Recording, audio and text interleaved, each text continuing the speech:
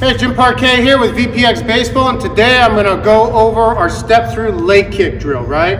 It's really simple. All you're going to do is you're going to step, that'll be your one, make sure you're sideways, and you separate.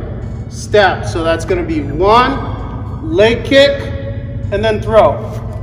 Okay? Pretty basic, but what it's doing is keeping you stacked, again, with your harness. If you're feeling the harness bungees at any time, pulling your back foot off the ground, is because I'm getting top heavy, I'm prematurely rotating, or I have an energy breakdown within my delivery, right? So it's going to identify when that is by when you start feeling this, okay? Basically, you're becoming unstacked and unloaded and you're becoming unseparated, right? So if you don't feel the bungees, and that means that you're staying stacked and obviously doing all the right things, your movement is optimized. So again, our leg kick, our step through leg kick drill is going to go one, separate, make sure you're sideways, and then we're going to go up and then go.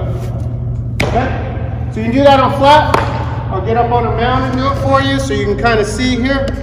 We're going to go one, get your foot in there, up, go. Okay?